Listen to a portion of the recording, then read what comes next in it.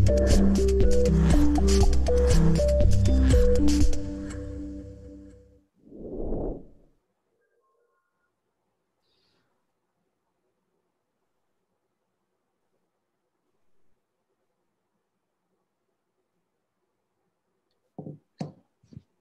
evening, everybody. Welcome again to ICA webinars, the Wednesday academic program hosted by Indian College of Anesthesiologists. Today's topic is COVID-19, how to bell COVID-19. We have two excellent speakers. And to introduce the excellent speakers and to conduct the proceedings, we have very senior faculty as moderators for today's session, who doesn't need a special introduction. Dr. A.S. Kameswar Rao from Senior Consultant and Professor KIMS Amalapuram, and Professor Dr. Baljith Singh from New Delhi. It's over to the moderators to take the dais. I think Dr. Radhakrishnan is joining now. We'll get his opening remarks and proceed with the webinar. Good evening, sir. Thank you very much for the introduction. And I appreciate the Indian College of Anesthesiologists for conducting excellent webinars every week. Very useful for all the practicing anesthesiologists as well as for the postgraduates. And today, very important topics and very useful topics are selected in this webinar. And first speaker is Dr. Chacko, who is working as a senior consultant in critical care at Narayana Healthcare, Bangalore. He has got a vast experience of more than 25 years in teaching and training critical care medicine. He has got a special interest in echocardiographic optimization of hemodynamic status and ultrasonography in critical care and renal replacement therapy. And he is a member editorial board of Indian Journal of Critical Care Medicine. And he will be delivering on pathophysiology COVID-19 updates. He will be delivering lecture. And shall I introduce the second speaker also? Yeah, please go ahead. Sir. The second speaker is Dr. Anoop Kumar, who is a well-known personality. He is Chief of Care Medicine in Baby Memorial Hospital, Calicut, Kerala. He is a DNB teacher in critical care medicine, and he is appreciated for early diagnosis of Nipah virus during Calicut Nipah outbreak in 2018. And he is involved in COVID prevention and management. He is also a member of the Kerala government for the advisory panel of the COVID management. And we got two well-versed with the COVID management team of these speakers available, which will be a beneficial talk for all the postgraduates and the practicing anesthesiologists. Now I request the first speaker, Dr. Chacko, to take over, sir. Dr. Baljith, sir. Yeah, I think the speakers have been introduced. I welcome them to the forum. And rather than spending any time on the introduction, which these speakers are very well known to everyone, I would like the speakers to speak for themselves, and let's listen to their words of wisdom. Dr. Chacko, the stage is all yours. Thank you so much, Dr. Baljith, and thanks, Dr. Kameswar. I'll just switch on my PowerPoint. Is my PowerPoint visible to you all? Yes, it is. Okay, thank you so much. I'm really happy to be here this evening to present on the pathophysiology of COVID-19, which has really left a trail of disaster across the world as we speak, with more than 900,000 people dead in the last 6 months or so, 73,000 people dead already in India. And in my own hometown, Bangalore, we have roughly 3,000 cases every day, and about 50 people die every day because of COVID-19. So that's how this problem has beset us over the last several months. The culprit organism, the SARS-CoV-2, is a very special, very atypical kind of virus. How does it enter the cell and how does it cause so much harm to everyone? It attaches itself to the ACE2 receptor on the cell wall and gains entry into the cell. And once it gains entry into the cell, it sheds its RNA, and this RNA takes over the host mitochondria. And it forces the host mitochondria to replicate the RNA several fold.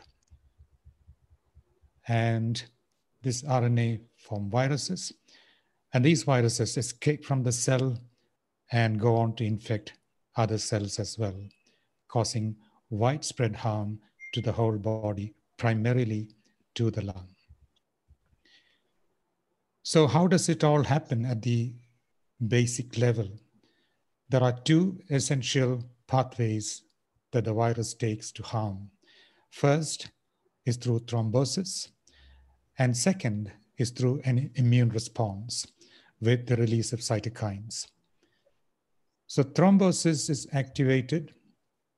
In bacterial sepsis, we all know there is cytokine release, as it is in viral infections like COVID-19. The clotting cascade gets activated. In addition, there is inhibition of fibrinolytic activity because of excessive plasminogen activator inhibitor. So fibrinolysis is actually inhibited. So that leads to microvascular clotting. This is what happens in sepsis that we are all familiar with. And this classically results in prolonged prothrombin time, activated partial thromboplastin time as well. But the D-dimer levels are normal in bacterial sepsis. Now, what happens with COVID-19 infection and other such viral infections? There is, in addition to the clotting, to the excessive clotting that we described, there is enhanced fibrinolytic activity as well in the lung particularly. And this is through a urokinase type plasminogen activator that leads to plasminogen activation and fibrinolytic activity within the lung. Besides, the ACE2 receptor, which maintains the anticoagulant activity, becomes dysfunctional.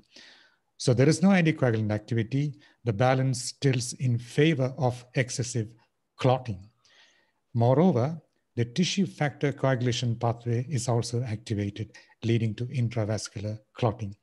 On the other hand, the protein C-mediated anticoagulant pathway is inhibited. So on the one hand, there is a tilting of balance in favor of clotting, and besides, through a unique phenomenon of enhanced plasminogen activation within the lung through a urokinase type plasminogen activator, there is excessive fibrinolytic activity within the lung. That's the reason why we see high levels of D-dimer very often in sick patients with COVID-19. So where does this all lead to? When there is a balance or tilting of balance in favor of clotting, as autopsy studies have shown us so far, there is widespread clotting within the pulmonary vasculature. This is in fact one of the key abnormalities that you see in severe COVID-19 pneumonia. Pulmonary endothelial dysfunction, intravascular clotting within the lung, as also the formation of new blood vessels, neovascularization. All this has been shown in autopsy studies. And moreover, several studies to date have really borne testimony to the fact that because of widespread clotting, thrombotic disorders are fairly common, even as initial presentation of COVID-19. In fact, we had several patients actually who presented with acute myocardial infarction, who presented with acute stroke against a background of COVID-19. Many of these patients may not have a primary lung problem to begin with. They come with acute myocardial infarction or an acute stroke. And when you test them, you find that they are positive for COVID-19. So extensive clotting can happen, which can lead to catastrophes such as acute myocardial infarction and acute stroke. One of the other phenomena that is commonly seen in COVID-19 is secondary hemophagocytic lymphocytic histiocytosis, by which this essentially is because of cytokine release, the macrophages get activated, and the activated macrophages, they devour or eat blood cells, including RBCs, white cells, as well as platelets. So that results in the typical picture that you see with high ferritin levels, high LDH levels. So if you see all this, this is likely to be due to macrophage activation and secondary hemophagocytic lymphocytic histiocytosis. And perhaps this is the reason why corticosteroids have been found to be effective in reducing mortality in COVID-19. The underlying mechanism may be the inhibition of the secondary HLH phenomenon. The other very interesting pathophysiology in COVID-19 is a thrombotic microangiopathy kind of syndrome. Normally, von Willebrand factor is actually a procoagulant factor because it adheres to the endothelium. And once it adheres to the endothelium, it attracts platelets towards it. And these form a conglomerate and lead to intravascular clotting. So that's instigated by von Willebrand factor and platelet adherence to von Willebrand factor. Now, in thrombotic microangiopathy, which may be one of the underlying mechanisms in COVID-19, there is a relative deficiency of ADAMTS13. ADAMTS13, as you know, is required to cleave the thrombus formed by von Willebrand multimers. But however, in COVID-19, like in other forms of thrombotic microangiopathy, there may be a deficiency of ADAMTS13, which leads to failure of cleaving of the von Willebrand multimers, and that results in unabated intravascular clotting. So overall, there is excessive thrombogenesis within the lung as well as in other parts of the body in COVID-19. Now, what happens to the lungs? The primary organ that the SARS-CoV-2 targets, and the primary organ, the failure of which leads to such catastrophic results, including a high fatality in severe COVID-19. In the initial stage of the illness, as you see here, this is actually one of our own patients who presented to us a couple of weeks ago. The consolidation is minimal. You see that only a very small part of the lung is involved. And at this stage, they are usually mildly symptomatic, or even if they are severely hypoxic, and even if they require ventilation, you will find that they are fairly easy to ventilate in that you don't require high pressures to deliver the tidal volumes that you set. One, you don't require increased PEEP levels for oxygenation. They don't seem to be recruitable. They are fairly well recruited at baseline. And prone ventilation may help these patients, may help improve the hypoxia, but the lungs remain very compliant, or the elastance, which is the reciprocal of compliance, is low. This is supposedly, or this is termed the L type, or the low elastance type of COVID-19 in the early stage of the disease. Now, the L type is, as I mentioned, fairly easy to manage in terms of ventilator support. You don't need high pressures, you don't need high PEEPs, but they can progress to the H type, which you see here on the right frame. As the consolidation worsens, the lung becomes stiffer, the elastance increases, the compliance declines, and that's when you require high ventilation pressures. You might require high levels of PEEP to recruit the lung. So somebody who started off as a low elastance type of lesion within the lung can very easily progress to the H type. There again, this is a H type, which is characterized by very thick infiltrates, air bronchograms, as you can see, widespread consolidation of both sides. And in this situation, ventilation will be difficult, compliance will be low, and you may need to use high pressures, PEEP levels, as well as prone ventilation to enable oxygenation in these patients. As I mentioned, when you start, lung involvement is minimal. Most of the lung is ventilated, and there are only a few areas which are non-ventilated and which are consolidated.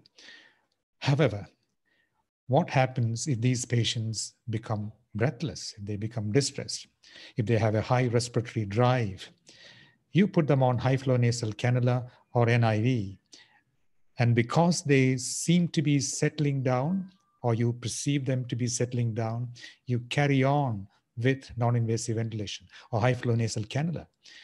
Unfortunately, the longer it takes to heal, the harder it is to come back from this situation, because unabated spontaneous respiratory drive, particularly in patients who have a vigorous spontaneous respiratory drive, can very easily lead to worsening of the lung by a phenomenon called patient self-inflicted lung injury.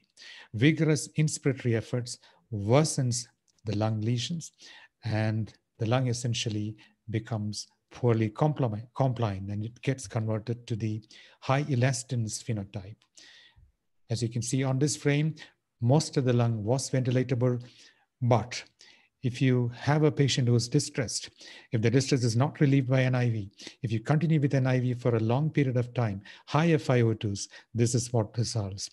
The lung becomes less compliant, more involved with self-inflicted lung injury. And from there, it is very hard to come back. Even if you intubate them, ventilate them at that stage, comebacks are difficult from this situation. Now, there have been several stories. We've had a few patients too, of patients with COVID-19 who present to you like this: saturation in the 70s and 80s, with apparently with reasonable level of comfort. They're not distressed. They're not particularly distressed. If you ask them, they say, I'm okay. I'm not breathless. This has intrigued clinicians across the world for quite a few weeks now. There are several explanations that are offered. There are many possible reasons. The reasons are manifold, and it could be any one of those, but some of the important reasons we already know. There is widespread intravascular clotting, and that can lead to increased shunt within the lung, can lead to hypoxia without any obvious increase in respiratory effort. The other reason that I already described, in the early stage of the disease, you have very few parenchymal lesions in the lung. The lung parenchyma is not very much involved. However, although the lung parenchyma is not involved, there is increase in intrapulmonary shunt. Now, why does this happen? Normally, within the lung, ventilation and perfusion are almost equally matched. The ventilation to perfusion ratio is 0.8, almost equal. And if the lung is diseased due to any reason, be it consolidation, collapse, pneumonia, there is a protective mechanism wherein blood vessels constrict. This happens because it will prevent blood from shunting through the lung without picking up oxygen from these diseased areas. So this phenomenon is called hypoxic pulmonary vasoconstriction. However, in COVID-19, one of the obvious things that happen is, even though the lung is diseased badly because of consolidation, hypoxic pulmonary vasoconstriction does not occur. The blood vessels in these areas remain vasodilated, and blood flows through these diseased areas. They don't pick up oxygen, and it is essentially a shunt, which leads to intrapulmonary shunting and reduced oxygen levels. However, as I mentioned, because in the initial phase of the illness, the lung parenchyma is not very much involved. Hence, the lung mechanics is not much affected. So the respiratory effort itself may not be too uncomfortable for the patient, although he may be hypoxic because of the intrapulmonary shunt due to inhibition of hypoxic pulmonary vasoconstriction. In fact, there are at least 2 studies that have conclusively shown that this phenomenon occurs. In fact, I have seen in 2 patients in our ICU as well, who had evidence of intrapulmonary shunting. How do you check for it? You do the bubble test by injecting agitated saline or a central or a peripheral line. You just need to inject rapidly. 20 to 30 mils of saline will do. And if you see opacification of the left heart after 3 to 5 beats, it is strongly suggestive of an intrapulmonary right to left shunting and hypoxia because of that. It is important in terms of treatment as well, because if there is evidence of shunt, obviously you would need to reduce your ventilation pressures, reduce your PEEP, rather than increase it as you would normally do in your hypoxic patient. So this is a very profound mechanism why patients with COVID-19 may be hypoxic, but they may not be breathless. The other possible reason is because the carotid bodies, they are actually the receptors for hypoxia. They sense hypoxia and stimulate breathing by stimulation of the medulla, respiratory centers in the medulla. So the SARS-CoV-2, there are ACE receptors, ACE2 receptors within the carotid body, and they get involved by the SARS-CoV-2 virus. And when that happens, the hypoxic drive may be inhibited. The carotid body is no longer able to sense hypoxia. It does not send signals to the medulla oblongata. So there is no overdrive, there is no stimulation of ventilation, and these patients do not become tachypnic. So inhibition of the hypoxic drive may be one of the other reasons. Intrapulmonary shunt, as I mentioned, is the other problem.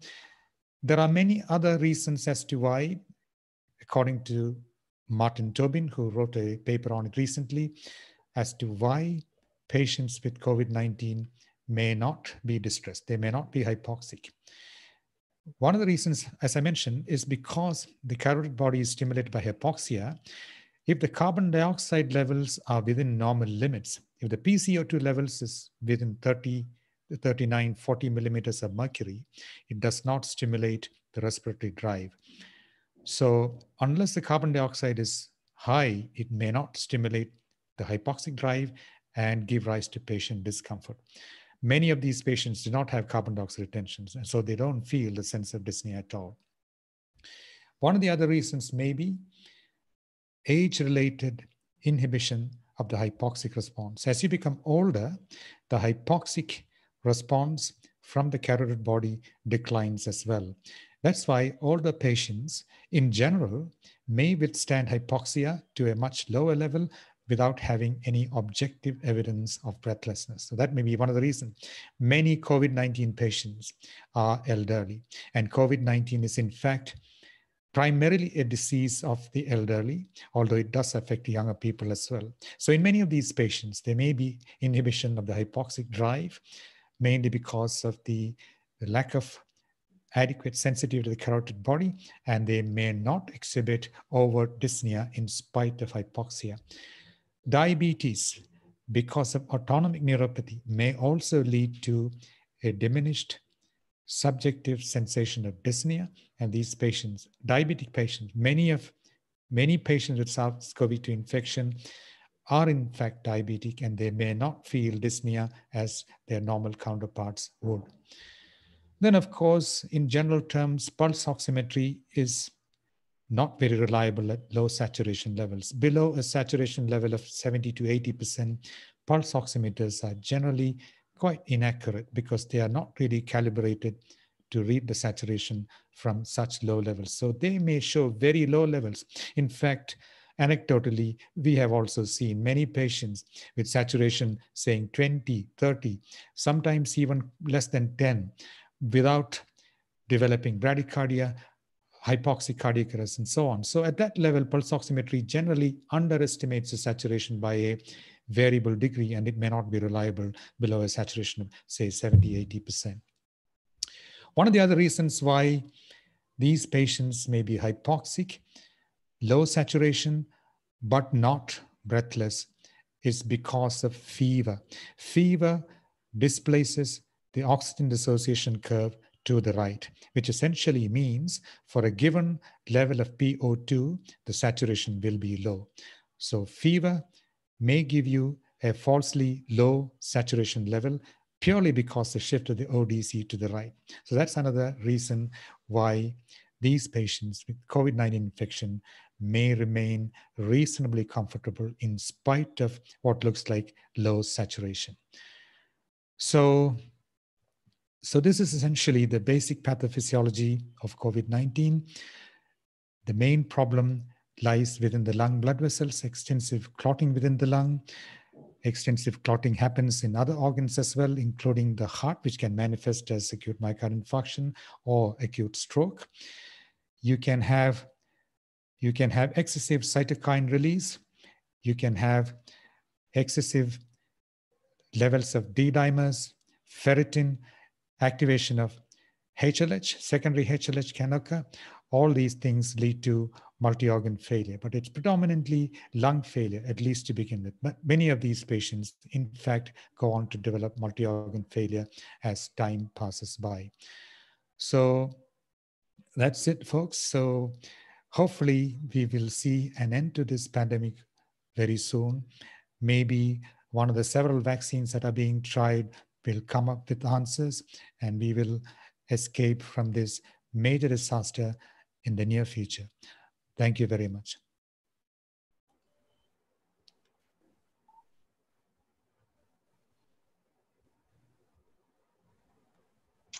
Dr. Sinesh?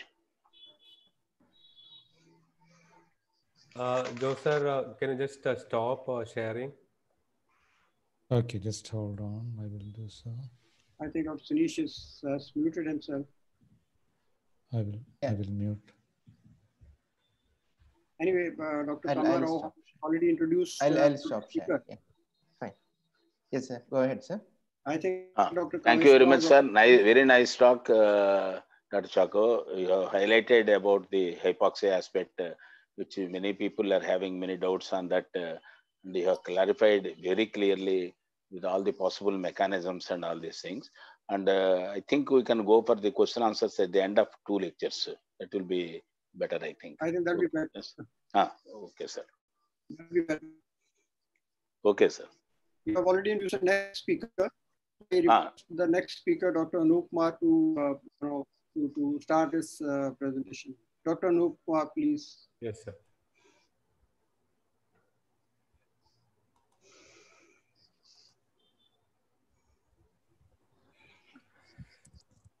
Thank you so much for ICA for giving me this opportunity.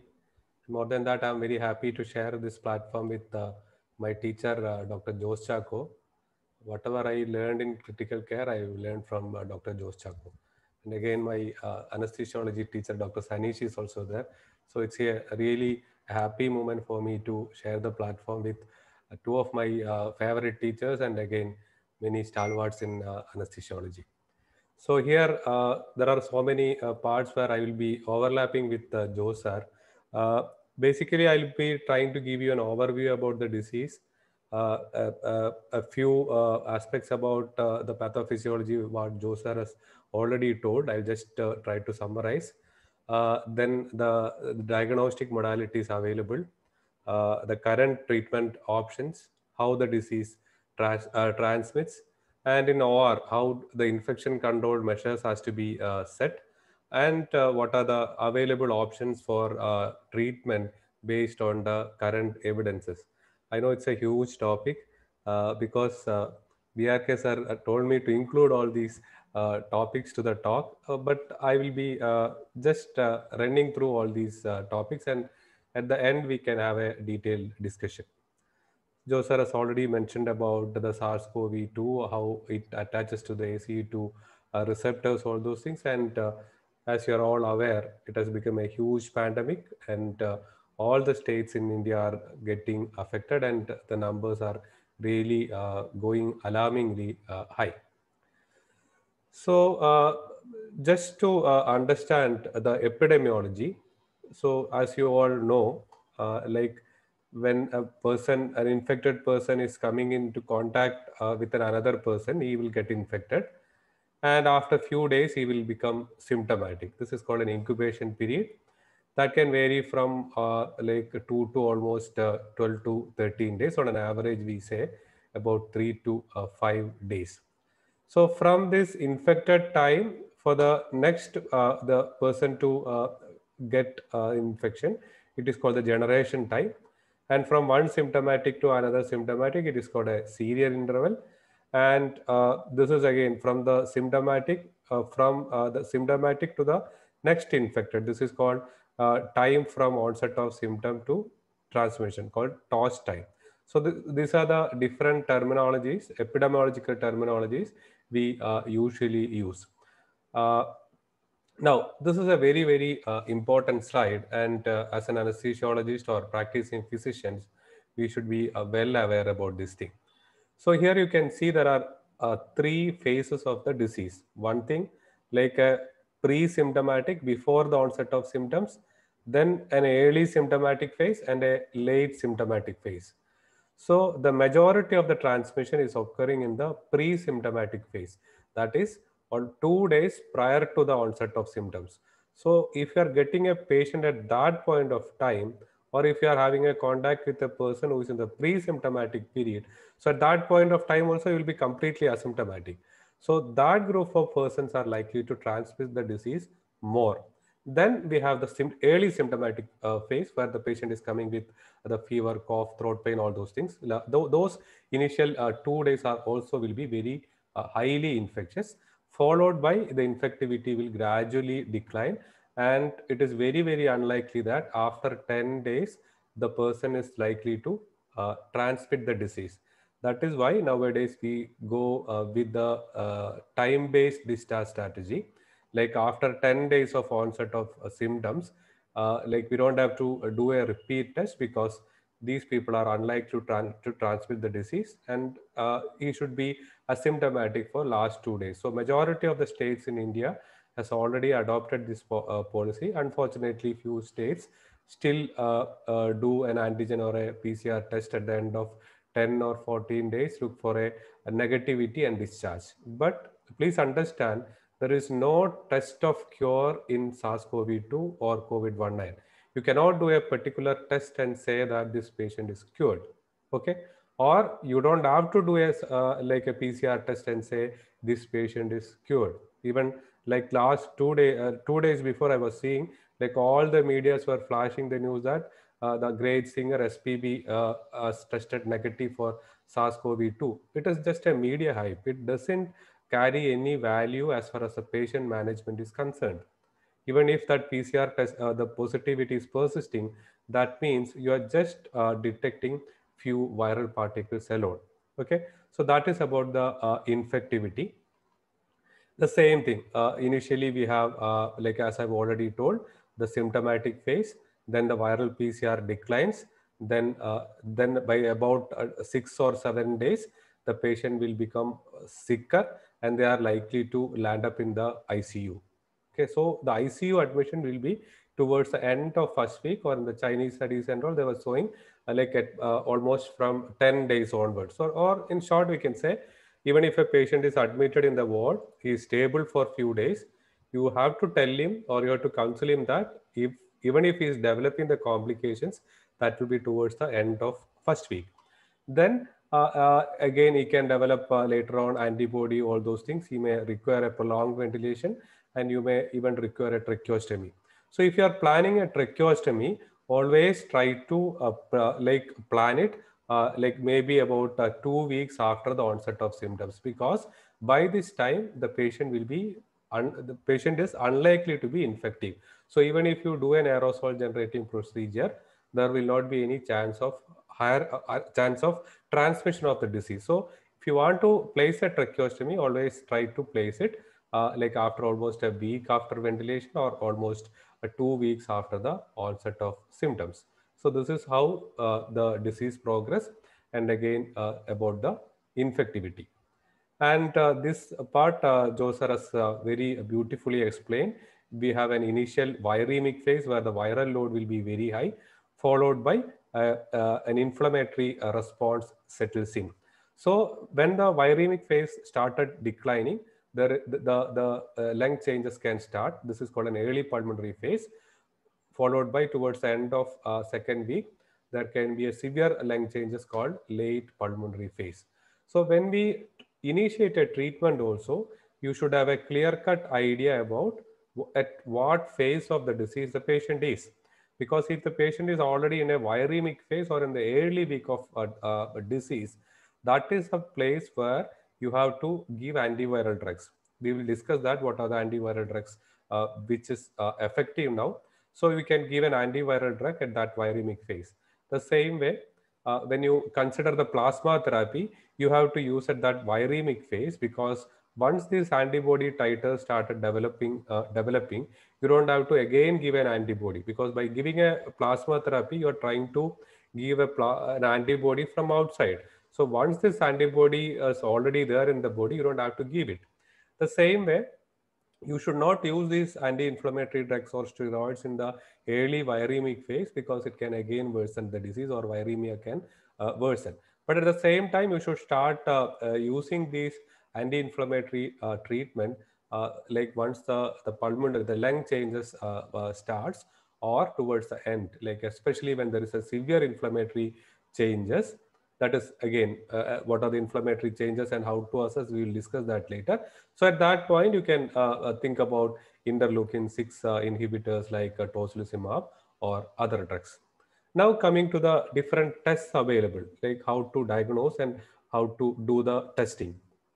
So initially, you can do for an epidemiological purpose, you can do an antibody-based surveillance, or called a sero surveillance, because in your hospital or in your community, if you want to know how many persons are already exposed, because as it is a disease with almost 40% asymptomatic patient, you might have missed so many cases. So by doing a sero surveillance, you can get an idea that how many persons in your institution or in your locality is already infected. So that is the antibody screening or the sero surveillance. Then you can do the diagnosis with either RT-PCR or antigen. If both these things are negative, you can sometimes add antibody test for the diagnosis. If all these things are negative, still if you have a high clinical suspicion, you can go with the imaging studies, especially CT thorax, to look for any radiological changes suggestive of SARS coronavirus. Then during the disease, you can look at the stages of the disease. Then you can prognosticate based on D-dimer values, TROP-I values, ferritin, etc. Then the therapeutic monitoring, whether the patient is improving, we can look at the D-dimer, ferritin, etc.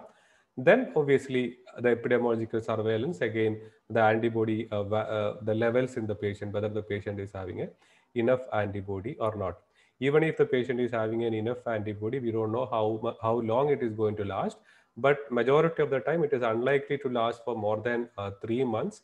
So that is why we don't know how long these patients will be protected. We call the so-called the immunity passport. How long it is valid, we really don't know. But by looking at antibody, we look at only humoral immunity. We have two parts of immunity. One is called an humoral immunity and another is called a cellular immunity. By looking at antibody titers, you will be looking at humoral immunity only, but with the memory T cells, you can have a prolonged immunity. But again, it is not very clear how long you will be having the immunity. Now coming to the diagnosis, how to diagnose. I know that you all are very familiar with this thing. To diagnose, you have to detect whether the virus is present, or you have to see whether there is an immune response to the virus. The viral detection can be done by viral nucleic acid or viral antigen. So the viral or the immune response can be detected by specific antibodies. The viral nucleic acid or viral antigen, that can be done from the nasopharyngeal swab or from the PAL fluid. The antibodies we usually look at from the blood. So this is the usual test. We have a antigen, antibody, and a PCR test. So if the antigen test is already positive, you don't have to repeat a PCR. But if you are doing a antigen test in a highly suspicious patient, or the pre-test probability is very high, we say, or if the patient is symptomatic, still the antigen is negative, then you have to do a PCR test and you have to confirm or exclude, because the antigen sensitivity is almost 60 to 65%, whereas the PCR test sensitivity will be almost 70 to 80%, depending on the phase of the disease. Again, different cohorts are giving different values. These are a rough estimate what we can give. So usually we take the specimen from the nasopharynx and we use something called a flock swab. You should know how to take a swab because, and again, this is the area from where the nasopharynx, from where you have to take the swab, because this is the area with more ACU2 receptors, and again, the viral content in this area will be high. And in an intubated patient, you will be having a more viral content in a sputum or in a bronchoalveolar lavage fluid, but it is highly aerosol generating procedure. So depending on the clinical situation, if your initial diagnosis are not confirmatory, sometimes you can go with the ball fluid as well. So this is about different body fluids and the viral yield from those areas. The conjunctival the conjunctival yield is very low. The nasopharyngeal is almost 88%. The sputum is almost 98%, followed by throat swab, etc. But see, the vaginal swab and all does not contain, and even blood is very less. Urine is nil. And stool, depending on the type of infection, when the patient is having a GI symptoms, the stool, the positivity will be high, and again the infectivity through these the GI specimens or GI fluids also will be high. Basically, these ACU2 receptors are found in respiratory system and in gastrointestinal system. So you can have symptoms and this viral the presence basically in these areas. And this is another slide looking at different genomic targets. Just to give you an overview, like when you do a PCR test, usually you look at two different targets. There are many protocols approved by ICMR, WHO, CDC, and different countries. I'm not going to all the details about that, but please understand, whenever you interpret a report, you have to look at these things. Like initially, sometimes they will be looking at one target in envelope gene, then there can be spike gene, then a membrane gene, or like a nucleocapsid gene, or like a RNA dependent polymerase chain gene, or RDRP gene, and then open reading frame 1A and 1B. So these are the genetic target usually we are looking at while doing a PCR test. And all the tests, whether it is a conventional PCR or our TrueNat or the CBNat by Gene Expert, all these tests are polymerase chain reaction, or we call it as RT-qRT-PCR, or it is a real-time quantitative reverse transcriptase polymerase chain reaction. So all these tests are RT-PCR tests. So don't think that the TrueNat or CBNat is something different, but they do use different technology. I'm not going into the finer details of all those things. And again, when we do a test, like we this RNA is usually separated, RNA is extracted, then again it is during a reverse transcription, it is made into DNA, then DNA is multiplied, then using a probe like these DNA is detected with a fluorescent technique, and you can see how much the time it is taken to detect the genomic strand, a specific portion of the strand. So based on that, you can get a value called CT value or cyclic threshold. So the more the CT value, that means the viral content will be less. Or in other words, suppose if the patient is having a CT value 10, then the patient is likely to have more viruses. If the CT value is 30, that means the patient will be having less viruses, or CT value is inversely proportional to the viral load. And there are again many other factors which can interfere with CT values. There is an ICMR recommendation also on that. But sometimes this the very low CT value with a high viral load, it can give a rough estimate that these group of persons will be highly infective, or the chances of going for complications will be more in such groups. But again, you cannot say that that will be always true, because the sampling error, and there are so many other error methods possible. And usually when this is the area where so much confusion is generated, especially among the practicing physicians and even anesthesiologists. So as I've already told, this is a CBNat report where you can see They are looking at nucleocapsid and again envelope gene. So if both are positive, it is say that the SARS-CoV-2 is positive. But if E is positive and again nucleocapsid, the second target is negative, that is called presumptively positive. If both are negative, that is called negative. And an invalid means if the control is also negative, that is called an invalid. I will tell about what is this control.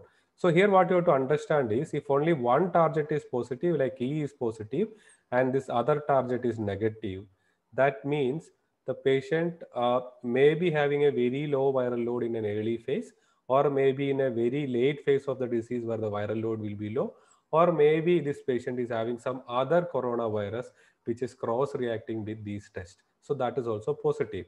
So if you get only one target positive, that doesn't mean that the patient is having a SARS coronavirus infection. It may be some other coronavirus or because of low viral load. So in that cases, you will have to repeat the test after 2 days, but you have to consider it as negative.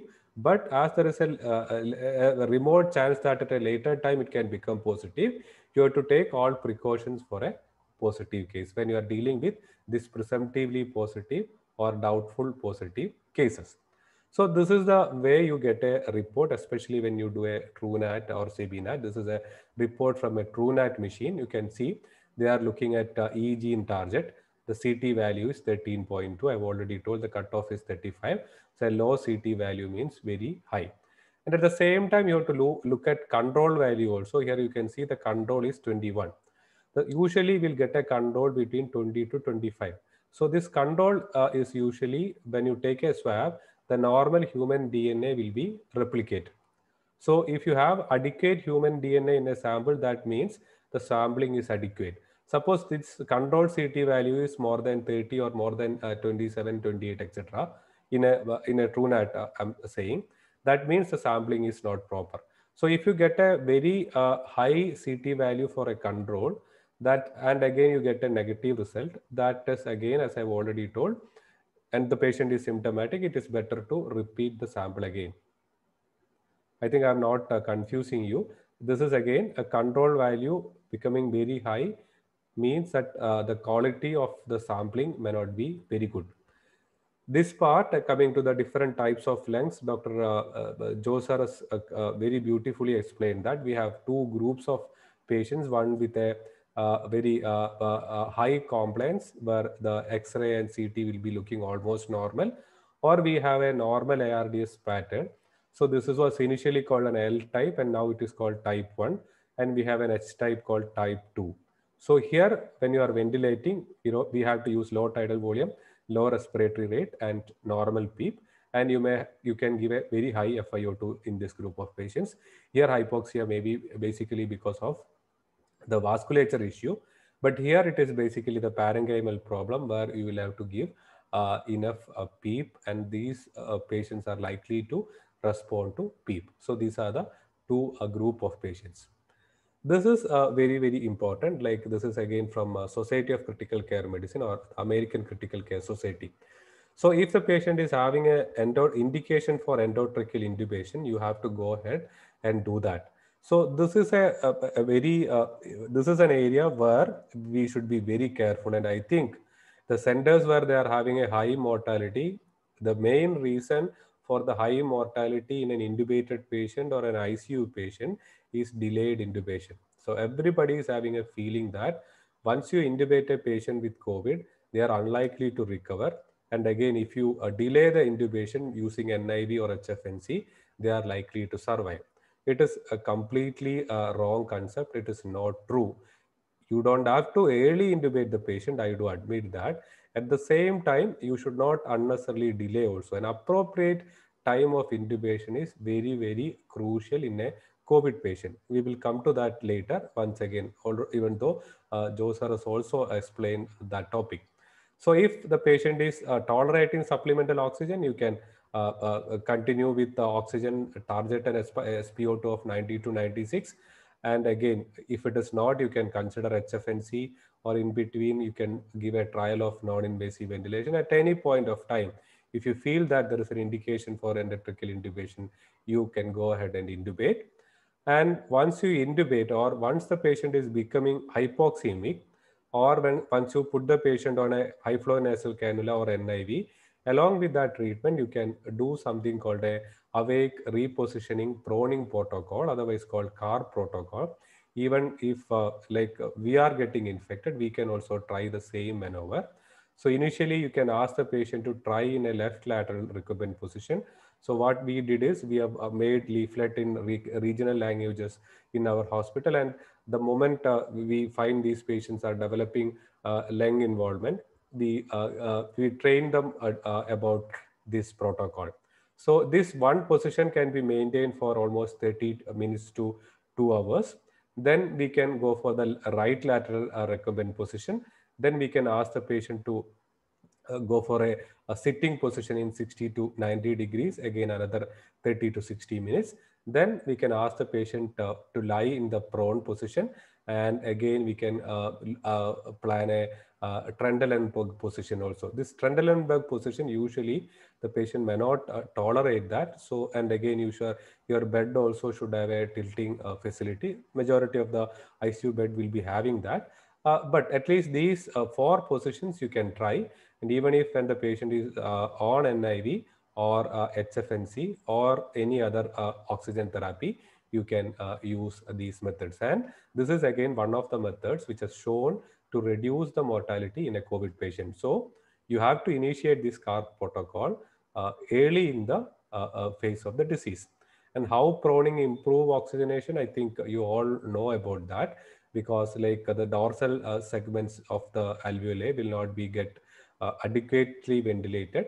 But when you prone the patient, these dorsal segments also will get adequate ventilation. The reason being, usually there will be the pressure exerted by the heart over the lungs. So there will be offloading of the lungs by the heart. Then there will be better toileting of secretions once you prone the patient. And again, the diaphragmatic compression over the lungs also will be less. So because of these 3 mechanisms, just like when you prone a ventilated patient, the same way in an awake patient on oxygen also will improve with these prone measures. So when you prone, again, you have 3 subsets of patients based on this JAMA article. There are some group of patients who respond nicely. So after a few hours, they will oxygenation, everything will improve. But once you supine them, again, they are likely to deteriorate. But there are some other group of patients who are called persistent responders.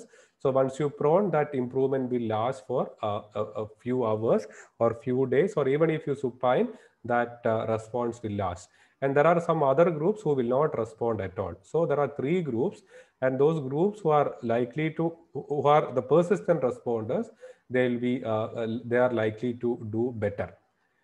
And this is about the smoke dispersion distance with different oxygen devices. This is a smoke dispersion distance. So when we do an oxygen therapy, so based on these parameters, you can have a rough estimate of how much aerosol will be generated. So as you know, in a high flow nasal cannula, we have an FiO2 flow and temperature settings. Flow, you can go up to 60. So when you go with a very high flow, again, your dispersion rate will be very high. So usually we try to keep it at somewhere around 40. In a simple mask also, you can the dispersion rate will be somewhere around 11 centimeters. But you can see the Venturi mask, when we go for a high FiO2, the dispersion distance is very high. So using a Venturi mask will not be very safe. So even if you want to use a high oxygen, it is better to go for a non-rebreathing mask. So this is again putting all these together. I've already told, when the PF ratio or PaO2 by FiO2 ratio is more than 150, you know that the ARDS we divided into mild, moderate, and severe based on PF ratio. Mild will be 300 to 200, then moderate 200 to 100, and severe will be less than 100. So this group of patient with a PF ratio more than 150, you can try either NIV or HFNC, or you can again interchange between these two. Or if it is less, it is better to intubate these patients. Please don't wait the patient, or please don't maintain these patients on high FiO2 in an NIV or a high FiO2 in an HFNC. That will definitely produce more lung injury, as Joe sir has mentioned. That can again make significant structural changes in the lungs. And so such group of patients are likely to get worse at the end. And when you start an HFNC or NIV, there are different interfaces, and you will get confused. I'm not going into all the details about that. But as Josar has already mentioned, you should understand this patient self-inflicted lung injury, the concept. Like because of an excessive drive, the patient can have more lung damage. Like usually the capillary leak, impaired gas exchange, increased respiratory drive, all these can definitely produce more self-inflicted lung injury, and that can again worsen the problem. So in a ventilated patient or you will be pushing air by the ventilator, and suppose if the patient is spontaneously breathing, especially when the patient is having a significant ventilatory drive, that diaphragm and the respiratory muscle will be stretching the alveoli again. So you have one force stretching the alveoli, and again another counter force which is again stretching more alveoli. So this will again produce more lung injury, or the so-called SILI. So you have to try to abolish these things.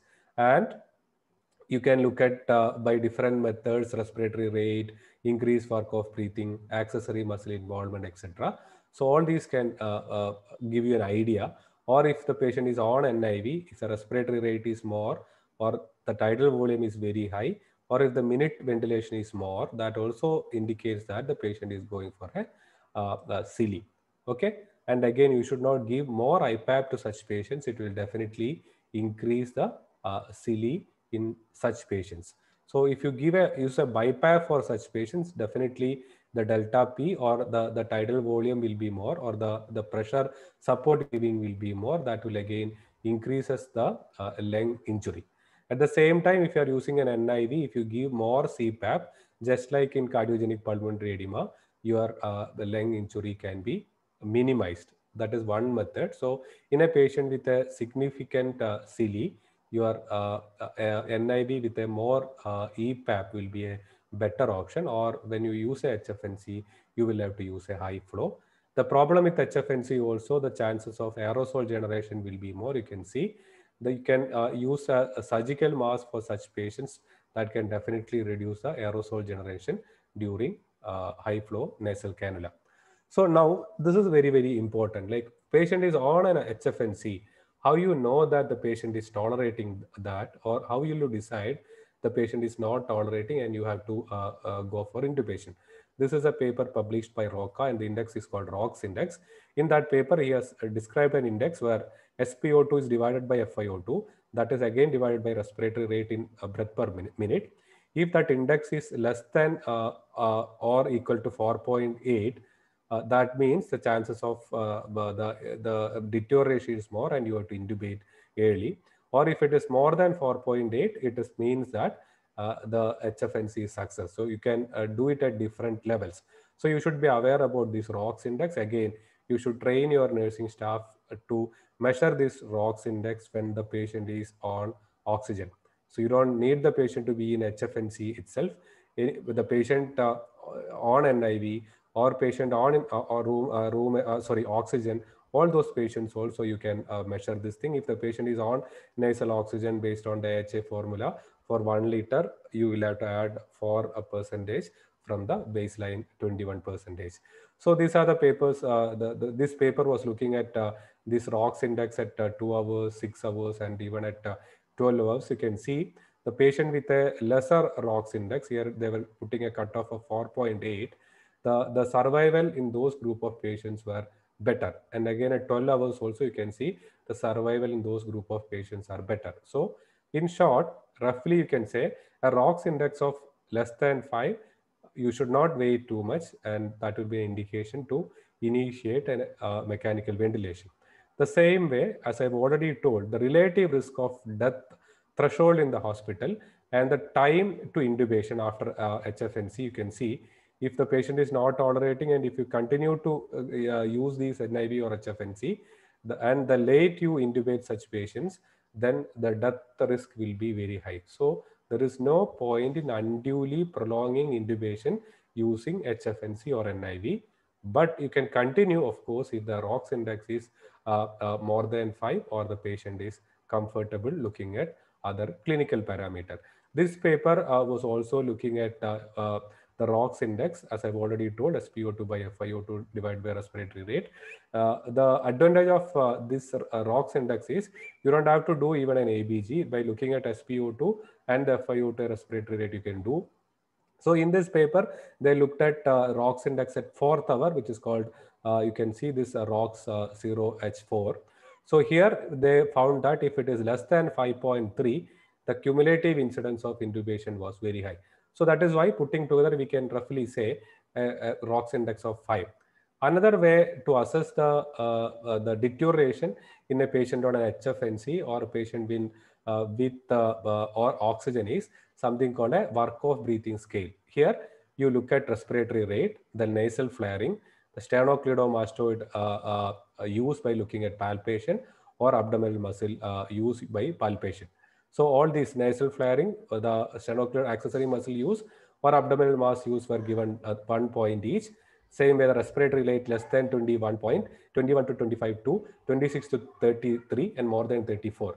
So if the Workhoff breathing score is a scale is more than 4, again the patient is likely to develop severe CLE, and that is also an indication to intubate such patients. Or you can try HFNC or NIV, but provided your WOB scale should come less than 4. Here you look at these respiratory rate itself. A rate of more than 30 itself give a scoring of 4.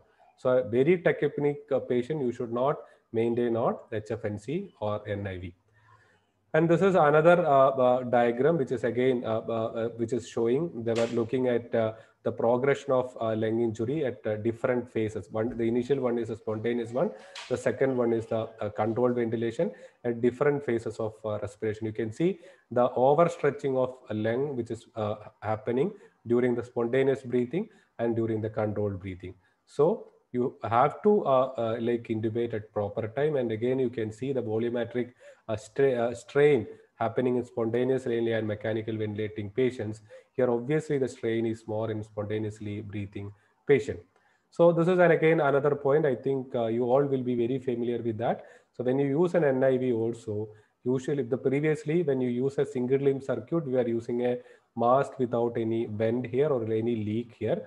But in a COVID patient, to reduce the aerosol generation or aerosol transmission, you have to use a non-bended mask or a mask without leak, followed by a HME filter or a viral filter. Then there should be a leak port. This is the way you have to make a ventilatory circuit.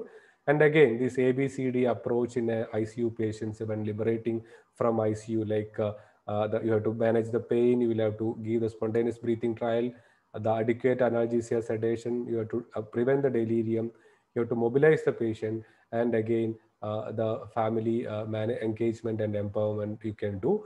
So what we are doing is like an all ICU admitted patient, we will have scheduled the video conferencing with the bystanders. There are so many methods. You can have a sophisticated software, or even your Skype or WhatsApp call you can activate. And if the patient is conscious enough, we will discuss the bystanders over these video calling, and we will make the patients also interact with their relatives. Okay, if the patient is already sedated, intubated, etc., we will show the relatives over the video conferencing.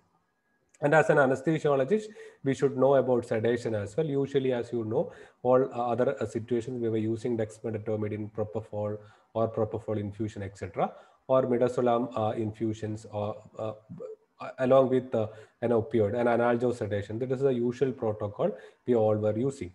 But you can try other third line agents also, because you may not be having enough syringe pump, especially in this pandemic situation. So you can give lorazepam boluses, or an intermittent haloperidol, valproate, Q-tipin, or you can give scheduled lorazepam or diazepam even orally, or even IV intermittent dose, or you can give a clonazepam, phenobarbital, etc. The chlorhydrate is not commonly used nowadays. So even these agents can also be used in a ventilated patient. Previously, as I've already told, all the standard practice is analgesic sedation with a short-acting midazolam with a or benzodiazepine with a short-acting fentanyl. So this is like another diagram. Whenever you design an ICU or a operating room or a ward, you should have a basic idea how to design that. So I think you all will be very familiar with that. Even if it is an operating room, the same thing will be applicable. So this is the way you have to design ICU or a general ward. So you should have a staff entry area, which is a completely uninfected area, which is called a green area or a dawning area. So you should wear appropriate PPE in this area. And from this area, you have to enter in the yellow zone, otherwise called a anti-room or an intermediate zone. So here again, it will not be infected, but again, there may be some staff coming this area, etc. So this is not very clean. So you should enter it with the PPE only in this area. Then you have a positive area or a red zone where the COVID patients are kept. So usually, if it is a ward, the patients will be kept in separate rooms. Or if it is an ICU, ideally to place these patients in cubicles, or you can keep a negative pressure chambers that, or majority of the time, what in my hospital and all, what we have done is, like I've converted my the 14-bedded ICU into a 9-bedded ICU. So we have something called, like as you know, a air handling unit will be there. So in that air handling unit, ideally you have to place a HEPA filter. But if you are having an old air handling unit, it may not resist the resistance offered by a HEPA filter. So you can put a UV light in a air handling unit. Along with that, you can put multiple industrial grade exhaust fans here. So that will make the air exchange possible. And again, this area negative, so that the viral load in that area will be less. That is a simple way to convert an ICU into a COVID room. Then after this area, you have to enter into a doffing area. From doffing, you have to remove all those area. Then if you have a second layer PPE, something like a plastic apron, etc., that from this end room, you can remove that and you can go to the showering and you have to exit. The patient actually should not use the area which is used by the staff members. They should have a direct entry to the positive area. This is how you have to design a COVID ward or a COVID ICU.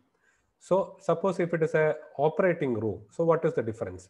So here, this is a concept, it should be very clear for all anesthesiologists. Like you should have a dawning area, then you should have an anti room. Here, what is the importance is, suppose if it is a surgeon and if he wants to again wear all these sterile garments over the PPE, then he can use it from the this anti room or an intermediate room because he's already in PPE, and then he can enter into the COVID room. So this COVID area or an operating room cannot be in a negative pressure. That should be very, very clear. If you make an operating room negative pressure, that means you are, again, the air will be coming from all these area into this operating room and the chances of infection will be very high. So if you want to do this aerosol generating procedure, intubation, etc. in a negative pressure room, you have to make a separate negative pressure area room other than this operating room, and you can intubate the patient from that area. Then you can shift to the COVID room, where during the intubation also the persons in that area should be minimal. And from this room, you can go to the doffing room and an exiting room, as I've already told. That the idea here also is same. Now, there are many air exchanges also, and depending on the air exchanges, you have to decide how much time you have to wait till next patient is entering. So usually you should have a like 10 plus exchanges where you can take within half an hour or so. So depending on the air exchanges, you can decide how long you have to wait before taking another patient. And there are other standards of minimum air exchanges, air changes per hour, then the temperature, humidity, etc. I'm not going into the all details. So this is about the intubating room, or if you are intubating a patient in an ICU also, you try to keep the patient in a negative pressure room. So even if your ICU don't have all the cubicles are negative pressure, at least make 1 or 2 negative pressure rooms, shift the patient into the negative pressure room. Then you have to connect the monitor. then the airway equipment should be on the other side.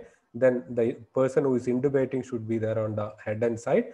Then you should have a nurse who is helping you to give the drugs, etc. Or he can look at monitor as well.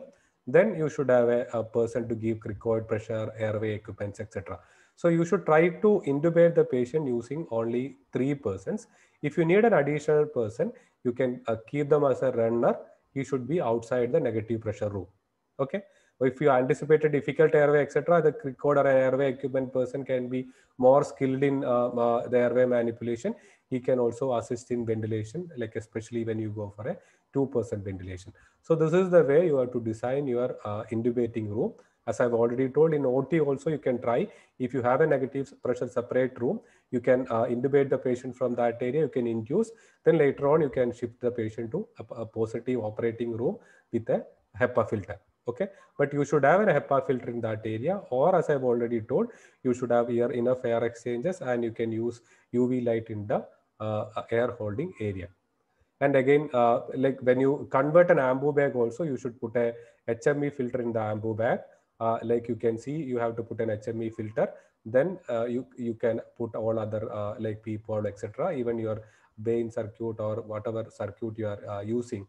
There also you should put a filter here. And again, this aerosol generation should be minimized. Now coming to the drugs, I'm not going into the details because of shortage of time. So this is only one antiviral drug at this point of time, which is having a promising evidence. It is having evidence in cells, and again, it is already having emergency use authorization, and the use will be depending on moderate to severe infection. You can go for 200 milligram on day 1, then you can go up to 6 days or up to 11 days. The cost in India, the brands are available from 2,700 rupees to almost 4,300 rupees. So like again, if you are getting a patient in the viremic phase, with a significant the changes, you can go with a remdesivir. I'm not going to all the other details. Favipiravir is having a tentative or a mixed evidence, but comparatively, like next to remdesivir, if you want to make a or keep a viral drug, antiviral drug, that will be a favipiravir. But this ivermectin, it is basically not having any in vivo studies. Basically, they put this ivermectin into a cell clone, and that was showing a very good effect. But you cannot attain that much ivermectin concentration in a human cells, so it will be in a toxic dose. So ivermectin is also not having enough evidences. Lopinavir, ritonavir is not at all promising, even though initially it was tried. All the trials are showing negative evidence, and hydroxychloroquine, all the trials are showing negative evidence. And again, there is no role for like prophylaxis with hydroxychloroquine or chloroquine, and majority of the centers have stopped using hydroxychloroquine, even though ICMR or some of the state guidelines are still used for that. The convalescent plasma, again, today there is a trial published by ICMR, Placid trial. I'm not going into the details about all those things. So what you have to understand is, like they have not separately analyzed the early usage and late usage. That is why I've shown you an initial diagram where in a viremic phase where there is no enough antibody, you can give a convalescent plasma when the patient is deteriorating. But like at the end of 1 week, if the patient is already having a antibody response, there is no logic in giving an additional antibody from outside. And it may sometimes worsen the situation because of something called a antibody dependent enhancement of these inflammatory response. So you don't have to try that. So as of today, the evidence for convalescent plasma is also very weak. Even the Indian trial is very weak. But again, they have not specifically looked at the neutralizing capacity of plasma. So if you are looking at the neutralizing titer, there are 2 ways of looking neutralizing titer. I'm not going into all the details about that. But if you look at neutralizing titer, and if you give a high neutralizing titer plasma in the early phase of disease, that may be promising, but obviously you will have to wait for subgroup analysis or further results. As per the paper published today, this Placid trial, we don't have enough evidences. The monoclonal antibodies were tried, again, mixed evidences. Interferon, the previously called the Cuban magical drug or other interferons, again, the evidences are very, very weak. But dexamethasones and steroids are really having promising evidence, especially when the patient is developing hypoxemia towards the end of viremic phase. You can start the patient on like 8 milligram of dexamethasone once daily. I'm not going to the other details. The cytokine inhibitors are also there, especially the tocilizumab, interleukin-6 inhibitors. So this is another area where we are going wrong, I think. By looking at IL-6 levels, we all have a tendency to give tocilizumab. But this Actimra trial, even the trial by the manufacturers of this molecule is also negative. And even if you look at IL-6 values, I was just randomly looking at IL-6 values in other septic patients in my ICU. All patients are having very high IL-6 values. So looking at IL-6 values, if you want to give tocilizumab, I think almost all ICU patients will, we will have to use tocilizumab. So definitely there is no evidence for tocilizumab in such group. But obviously there is another group called a cytokine storm syndrome or a macrophage activation like syndrome, where you look at serum ferritin, you look at the cytopenias, elevated liver enzymes, coagulopathy, or there is something called an H score, where the score is more than 169. In that group of patients, like previously we were using high dose steroid, high dose steroid, etc. So in those group of patients, you can try tocilizumab, but not for all patients with high IL-6 levels. There are blood purification filtration systems are also tried, basically to reduce these inflammatory markers. That was also beautifully reducing the inflammatory mediators or IL-6, etc. But the clinically that was also not very promising. Other studies which we have already used, the prone positioning, the ventilatory strategies which we have described, that is obviously having a definite role. Anticoagulants, this is also very, very important. Joe sir has already explained the pathophysiology behind that. So especially when the patient is having a very high D-dimer values with the other inflammatory changes, you have to put the patient on double dose of low molecular weight heparin. And you have to, what you have to keep in mind is, such patients, when you are discharging, when their baseline values are almost twice than the normal, you have to put that patient on like oral anticoagulant for at least 90 days more. Usually we go with the rivaroxaban or other oral anticoagulants. That is also very important, because the patients recovering with COVID, I've seen many patients that are coming with pulmonary embolism, coronary events, or like the stroke or pulmonary embolism, etc. And again, there are so many other the pseudoscience and fraud treatment, which doesn't again have any value. I'm not going to all the details. So thank you so much. I was just trying to give you an overview about the disease, the diagnosis, and other aspects. So the rest of the thing, I think we can have a discussion. And Joe sir is also Joe sir is here to answer all those main queries. He's a better expert than me in this field.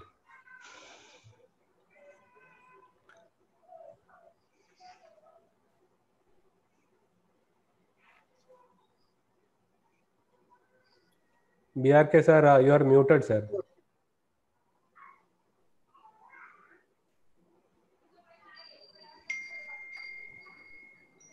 Thank you, Dr. Anoop Kumar. Well, you have made the concepts very, very clear.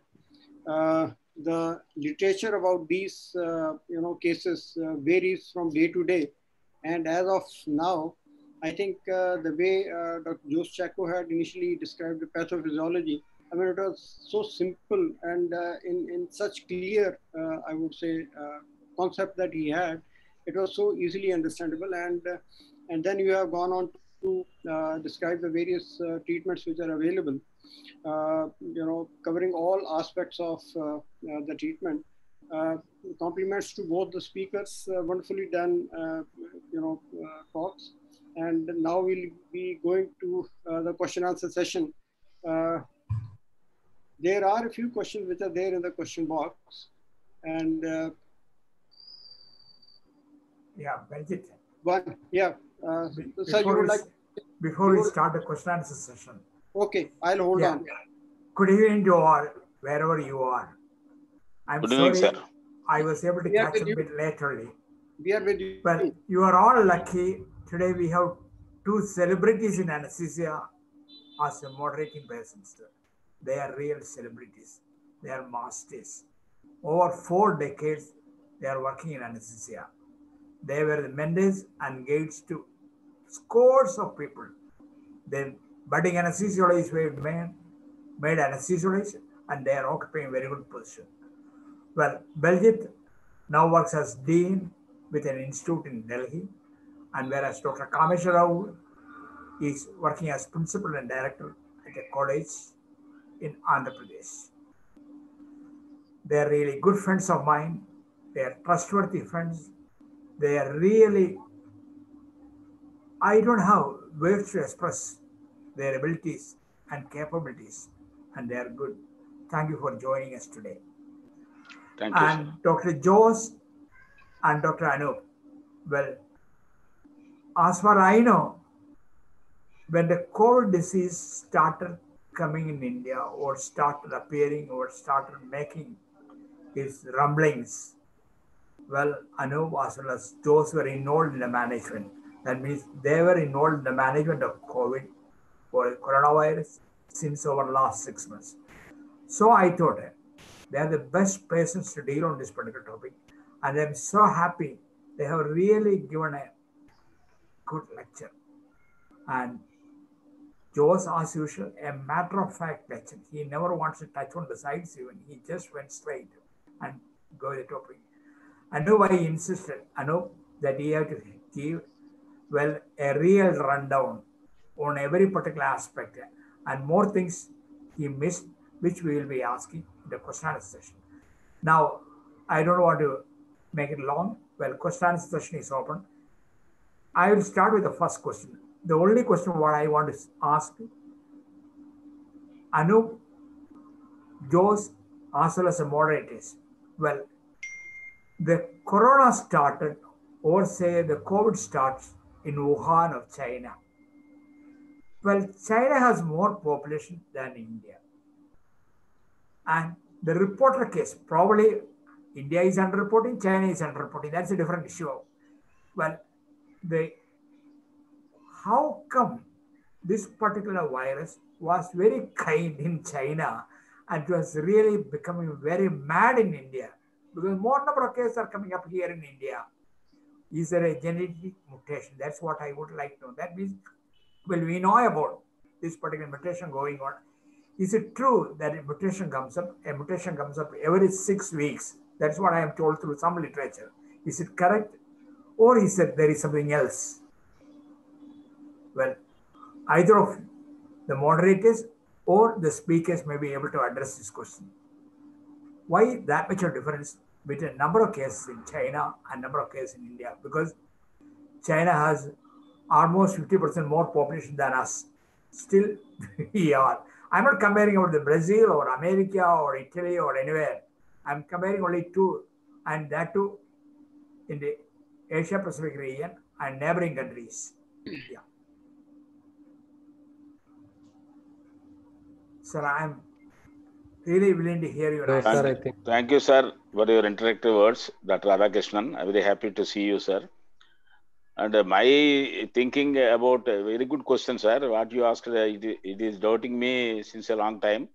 And one possibility is when first they reported it in Wuhan, they have completely sealed that province from the rest of the China. They effectively deployed all the force to that place and controlled the spread.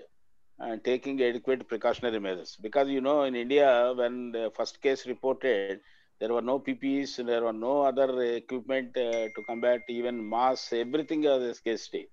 Whereas China even is when not. The first case was reported, that was reported in Kerala only, through Kerala Yeah, only. in January. In January. Even that day, PPE kit was made available here. Okay, I can't say that everything was here. But since we have in that particular democratic attitude with us, probably we are a bit lax. Whereas they have the totalitarian attitude, authoritarian attitude in China. They were under control. Probably that way you may be able to score over the matter. Probably, Sir, I but think the Dr. answer, Chacko can give good explanation for that. the answer to this probably is more political than clinical. I would say that. And I fully agree with Dr. Kameswar that the kind of control they had when there was first, epidemic that they suspected, and the way they controlled things, that was very, very aggressive, unlike what we have here in India.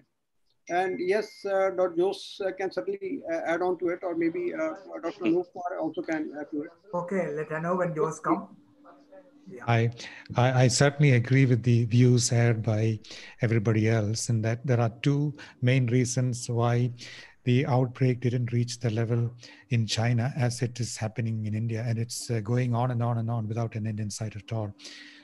The first and most obvious reason is they are obviously underreporting events. There is no doubt about that. It is not a completely open society, as the world knows, like India. In India, you can't hide much. Everything is out in the open. The number of people who die are counted, unlike in China, where they say the crematoriums were so full during the initial phase of the pandemic, they completely lost count. That is one reason. Second reason is because they knew that the virus had arisen much, much earlier than the rest of the world. They knew it much earlier, and they didn't let the world know, which is the honest truth. And they, being an authoritarian country, can use draconian measures. In fact, people were hauled out of their homes and literally imprisoned because they had COVID. You can't do that in a democratic society like India.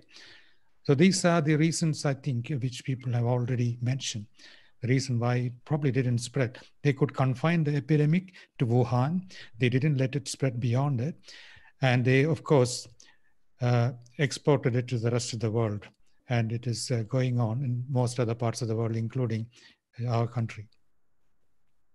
Sir, but at the same time, there are some positive aspects in their preventive strategies as well. So what they did is, like as Rao sir was mentioning, so they've completely sealed down the initial cities, and they didn't let any person to go out from that area.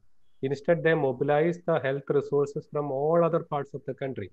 Even we have seen that the health workers like voluntarily going to that area. They build separate hospitals in that area, and they restricted the treatment in that area alone. And they have opened that area only after the disease was contained. I don't know whether it is contained, completely contained or not. Only after containing, they have opened that. Instead, in India or other countries, what we did, like we had initial outbreak in Mumbai, like almost 4 weeks, 5 weeks, we were in shutdown. Then finally, we opened up and allowed the people to move all around the country. And later on, they infected all other parts. It's not the Mumbai only, all other cities initially got infected. The people started moving to all other areas. And in fact, we didn't mobilize the resources from other parts of the country to that initial areas where it was affected. I think that is one of the reasons why we couldn't control as effectively as China did. Again, my personal opinion, I don't know how truth it is. And that's why the personal opinion we want. The reason why I am again coming on to the point is that on March 23rd, we are clamping the lockdown. Well, that lockdown continued for nearly 7 weeks together. Well, honestly speaking, this much of clamping, I don't think it would have happened in Wuhan even, in China even. But well, even with this clamping, well, I doubt whether it was so successful a lockdown when people were still moving around or people were taking around the disease to others. You know, some sort of failure happened somewhere. Anyway, it is for somebody else to discuss on this particular matter. We don't want to. Now, the question is that, thank you, Anoop, for discussing the lung dynamics which is going on. And you say the carb positioning, I mean the carb management, that's the standard management these days? The carb? Yes, sir, it is. All the centers are following the same protocol, sir. The awake proning, the different positions. Even without intubation of the lung, without accessing the airway, with a high flow catheter or NIV or anything of that sort. Yeah. NIV, the tolerance in all these questions are not that good. HFNC, but patient tolerates very well. And even in oxygen, like either nasal cannula or NRBM also, patient tolerates that. And as I've already told, there are some group of patients who really respond to this awake proning. Yeah. Joe, sir, you want to add something, sir? Awake proning is done all over the world now. It is a standard modality to improve oxygenation through several mechanisms. The most important mechanism is that the dorsum of the lung has much more lung mass than the ventral part of the lung. Yeah. So when you turn prone, more lung is open to recruitment, one. And secondly, the weight of the heart is taken away to the greater proportion of the lung when you lie prone. So that is in fact, it's a more physiological position of lying down to improve your gas exchange. And that has been shown to be very effective in improving saturation in all types of situations, not only in patients with COVID-19, in other patients with severe hypoxemia as well, as there are several studies that actually bear testimony to that. So it's a standard technique that is commonly employed. You can use it in combination with high flow nasal oxygen and at times with NIV as well. But as we very importantly, we pointed out, it is very important not to delay intubation and resort to continued NIV use or high flow nasal cannula use in patients who are getting more breathless with vigorous spontaneous efforts. They develop self-inflicted lung injury over time, which will go on to a phase wherein it reaches a stage of no comeback. Could you dilate that particular term? Self-inflicted lung injury. Yeah, what happens is when you are breathing spontaneously, if you take a vigorous inspiratory effort, the transpulmonary pressure becomes very high. Transpulmonary pressure is pleural pressure minus airway pressure. So when you take a deep inspiratory effort, the pleural pressure becomes extremely negative, and that makes the transpulmonary pressure very high. And it is actually the transpulmonary pressure that decides the degree of stress to the lung. Lung stress is directly proportional to the transpulmonary pressure. It is much worse to let a dyspneic patient continue to take forceful inspiratory efforts than to intubate, paralyze, and use controlled ventilation. This has been shown time and again. So somebody who has a minimal parenchymal injury to begin with, who has some degree of hypoxia, may, if you persist with NIV or high flow too long and let them breathe with very vigorous spontaneous efforts, as happens in some cases, they can cause the injury to be much worse and classically give you the picture of self-inflicted lung injury. It is not a new concept by any means. It has been described several years ago, and we see it today glaringly in front of our own eyes in patients with COVID-19. So the most important point here is that patients who have vigorous inspiratory efforts should not be allowed to continue to do so on NIV or high flow. You give them a brief period of time on NIV. If they do not improve their respiratory mechanics in that period of time, it is much safer to put the tube down and use controlled ventilation rather than let them breathe spontaneously. This is in fact true with patients who are intubated, ventilated as well, especially when you try to wean. When you try to wean them on pressure support, again, if they have vigorous efforts, that again can lead to further damage to the lung. So it's very important to have a good person by the bedside to evaluate the patient over time and assess the requirement for intubation first, and even among ventilated patients to assess the timing of weaning and how long do you persist with weaning. Does your patient need to go back on full ventilator support when they are being weaned? So all these questions need expert bedside care, which unfortunately is not a very easy commodity to get in the face of a pandemic like this. But that essentially is the concept of self-inflicted lung injury, which can cause severe damage if you let it go on. Right, Joss. Then this silly, now I believe, is another form of ALI or acute lung injury. Yes, yes. And Well, you say the standard protocol now followed all over the world is to intubate early. And what is a guess to say that the patient is not improving and the CILI is progressing? That's not a very easy question to answer. That's where expertise and experience come into play. There are some objective parameters to decide whether your patient is breathing too hard. Like Anoop has mentioned, there are some studies coming up, rock score and many other scoring systems as well, which might be a more objective piece of evidence. But essentially, if you're by the bedside, what we have learned from our own experience is that you apply NIV or high flow or any other form of respiratory support for a reasonable period of time, as in, say, 4 to 6 hours. And you shouldn't just go by saturation.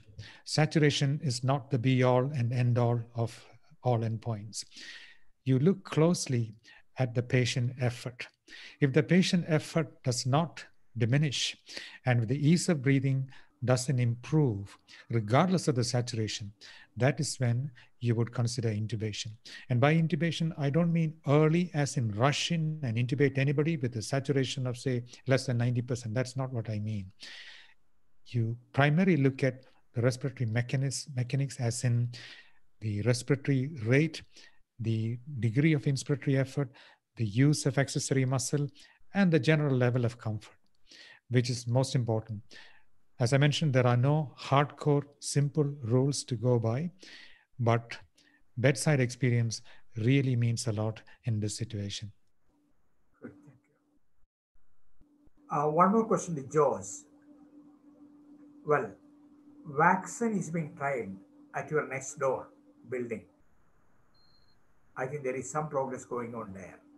Do you know anything more about the vaccine trials? Not in Bangalore. JSS Mysore is part of the Oxford vaccine trial. Yeah, that's why next door only I said yes. that, not in your institution.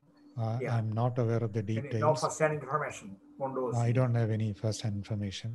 I have the information that they have temporarily suspended the trial because of an adverse event.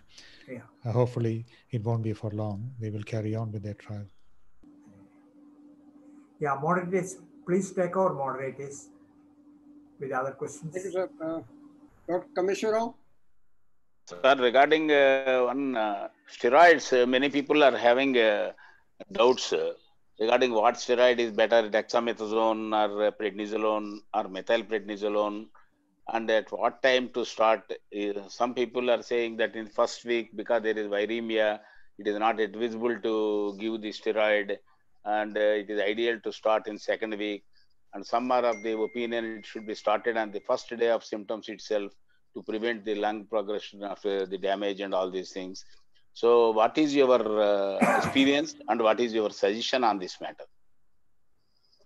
Well, we have pretty strong evidence from the recovery study in which they used a very modest dose of dexamethasone, 6 milligrams per day IV. And they gave this for a period of a week, and they showed significantly improved survival among dexamethasone treated patients in a very modest dose of 6 milligrams. As to whether a higher dose will be more effective is questionable, but I think we have to rely by the evidence that we have in hand. I know there are many people who use methylpred, and that too in industrial doses, like pulse doses, like BD dose of 1 milligram per kilogram. All this, in my personal view, may not be the appropriate dosing, because we have very good evidence from SARS infection, from MERS infection as well, that methylprednisolone in such high doses can actually increase mortality and also other adverse events. So that may not be the way to go. My own personal view is that we should stick to the recovery findings and use the low dose dexamethasone protocol they followed, as in 6 milligrams per day, because dexamethasone has a long half-life. Once daily dosing is enough, and you don't need to wean or taper the dose. You can stop it at the end of the 1 week period. So that's what I would go by. High doses of methylprednisolone particularly, may be harmful, especially in that it might lead to bacterial infections, which is very common. We have seen many patients who do well initially, especially in the elderly group, who seem to do okay in the first couple of weeks. They go to the ward and then they come back with bad bacterial infection and they die. So one of the reasons may be the use of methylprednisolone, and perhaps the use of cytokine inhibitors like tocilizumab and itolizumab may also, even if they are not useful, they may indeed be harmful in resulting in a higher incidence of bacterial infection. So for the moment, I would stick to dexamethasone in the dose that the recovery study used. I would, of course, be open to opinion from others as well in regarding their experience as well as what they feel. You suggested the moment you observe the lung changes in the CT or when the saturations are coming down? Yeah, only if they don't maintain saturation. We don't use it if they're able to maintain saturation, regardless of the CT finding. In fact, the other day, I had one of my colleagues actually who had very distinctive consolidation on the CT scan, but saturation was 96, 98% on air.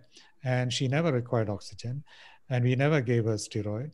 And she recovered within a matter of 3 to 4 days, was febrile and went home. So in that sort of patient, regardless of the CT finding, you wouldn't use. But recovery study, what it particularly highlighted was the fact that dexamethasone is more useful among patients, first, those who need oxygen, and second, particularly those who are on mechanical ventilation.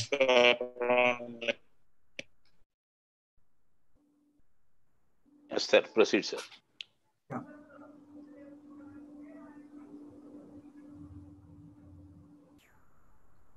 Proceed, sir. Yeah, yes. I was not audible, I suppose. Yeah, so, you're audible, sir. Yes. Now you are audible, sir. Yeah, dexamethasone we would use in patients who are hypoxic. And if they're not hypoxic, regardless of the CT findings, we wouldn't use. Second, the efficacy of dexamethasone seems to be related to the requirement for oxygen, and secondly, to the requirement for intubated, ventilated patients. Its efficacy seems to be more in patients who require mechanical ventilation and relatively less in patients who require oxygen alone. And in patients who are not on oxygen, who do not require oxygen, it is not useful. And paradoxically, there was a signal that it may cause harm in the recovery study. So the indication currently is to use it only in patients who require supplemental oxygen or who are on mechanical ventilation. Joe, just in continuity, for how long would you like to administer steroids to the patient? Or what 1 week, 1 week. 1 week is... just 1 week. Yes. Even if the patient's saturation and parameters are not maintained? You would hesitate to continue beyond a week, generally speaking, because as you prolong the duration of treatment, the possibility of complications like bacterial sepsis may become higher. And the evidence we have today is only for a week. So generally speaking, we don't continue for more than a week. I know there are many physicians, in fact, who use methylpred. If you're looking at an equivalent dose of methylpred, the dose will be only, I think it'll be only 20 milligrams of methylpred corresponding to 6 milligrams of dexamethasone. So higher doses would not be the way to go, and longer duration also may not be the way to go. Thank you. There is some schools of thought that methylprednisolone has got a better lung penetration than dexamethasone. But how far it is true, I don't know. Yeah, as I mentioned, there have been many studies with methylpred, not in COVID-19, in SARS and MERS, which are very similar infections. And I know of particularly a study in MERS, which showed substantially more mortality in patients who are treated with methylprednisolone. So that's why, although given its the physiological rationale, you wouldn't rush in with methylpred in these patients, given that we have fairly strong evidence with dexamethasone. I think, in my opinion, we should go by that evidence at this point of time. Okay, sir. Thank you very much. Very good clarity. And regarding remdesivir, some people advise only when the oxygen saturations start falling. At that time, if you give remdesivir, it will be of benefit rather than giving it too early. What is your opinion, sir? I'm not sure about remdesivir, whether you should wait for oxygen saturation to drop.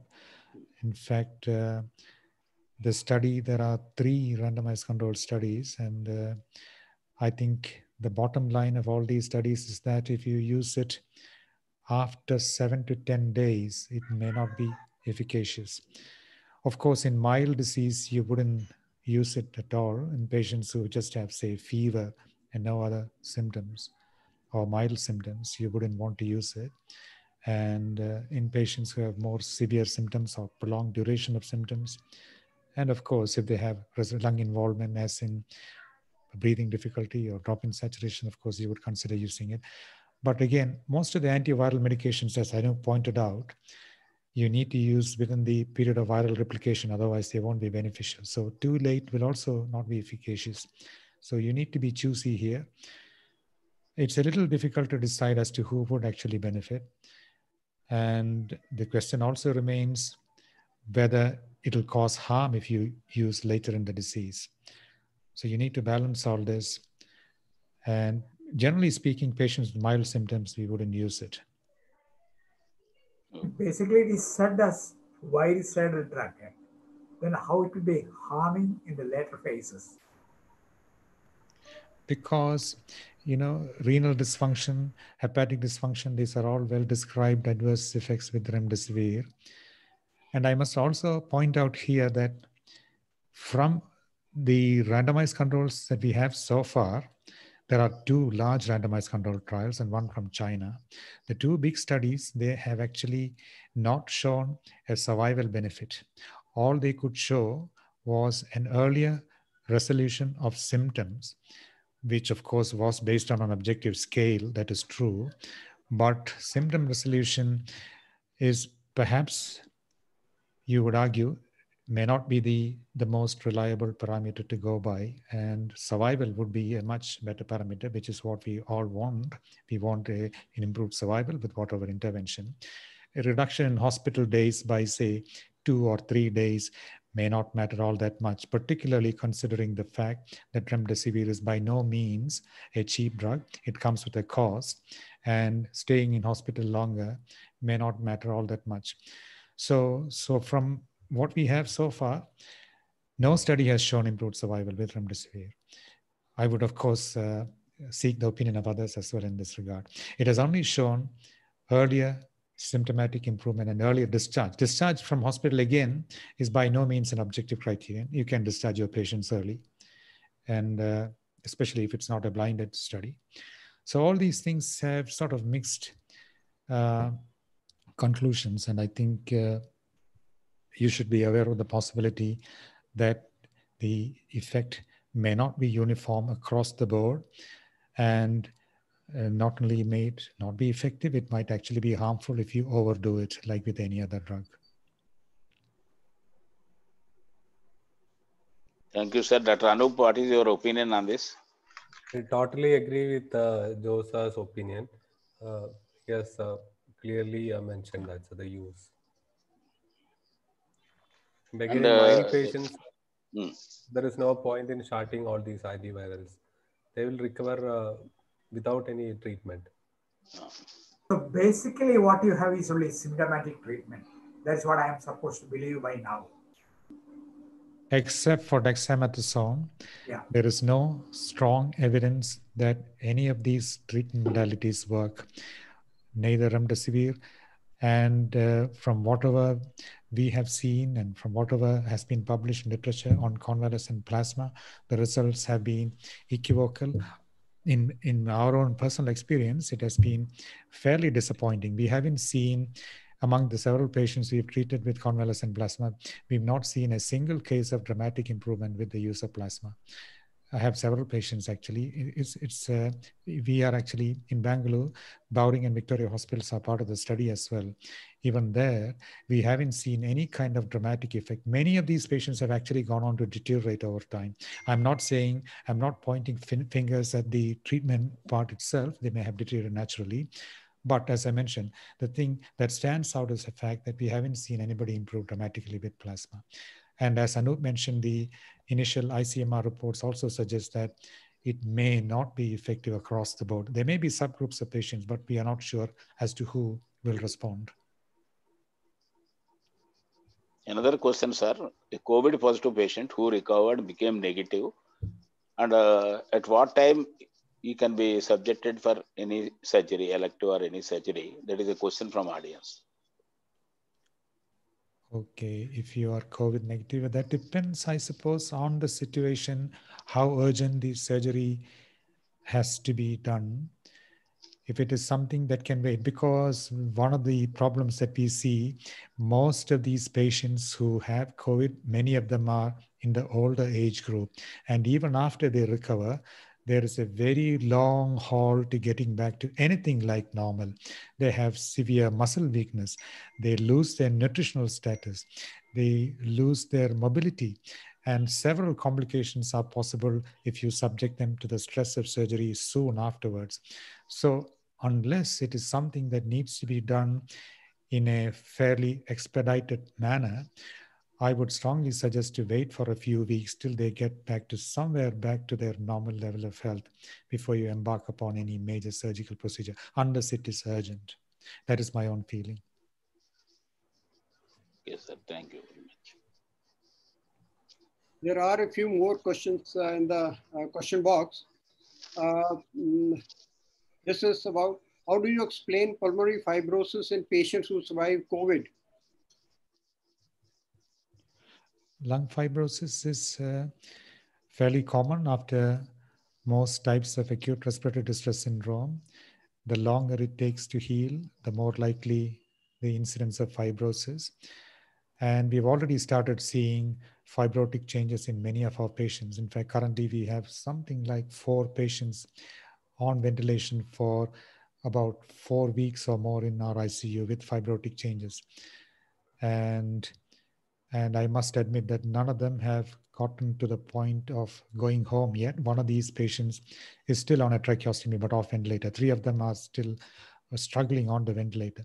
So it is reasonably common as you would expect in other types of IRDS, especially in patients who have severe disease and who take a long time to recover. Okay.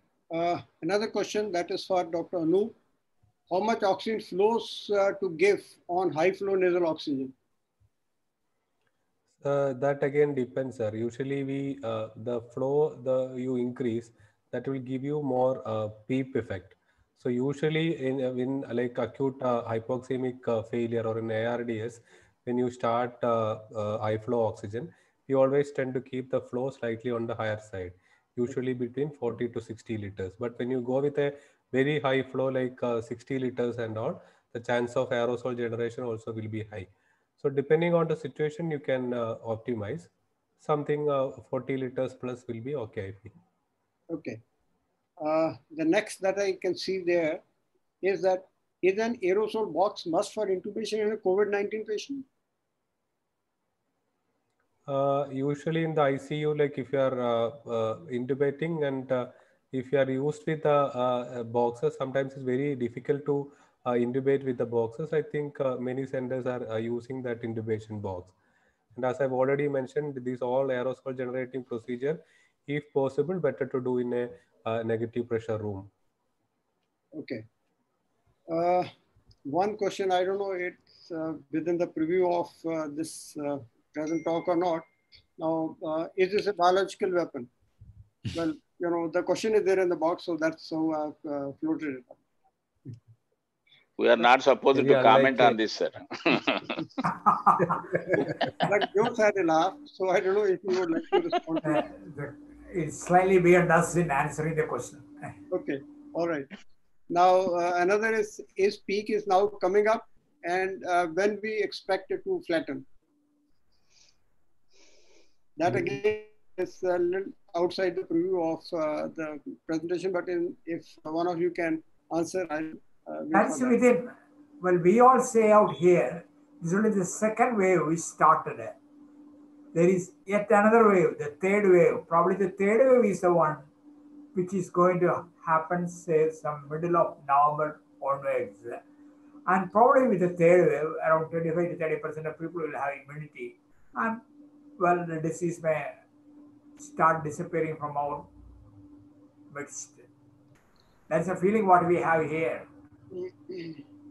Okay. All the predictions about curve flattening in India has gone wrong so far. Yeah, correct. Yeah. And I think it is quite likely that in the future too, all such predictions will come untrue.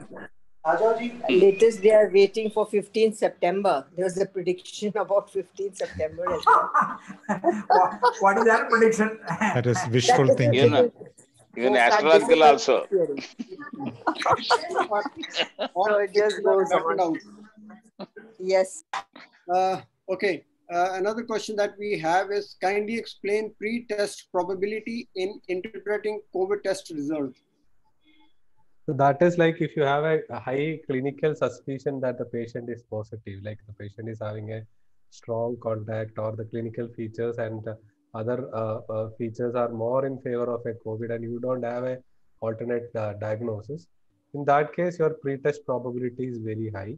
And even if you do a test and if it is coming negative, so that is a case where you can go with like a radiological like a imaging or a CT thorax to see whether there is any evidence of COVID-19. Because sometimes it is possible that you can have a repeat PCRs also negative in COVID patients. We have seen cases like that as well.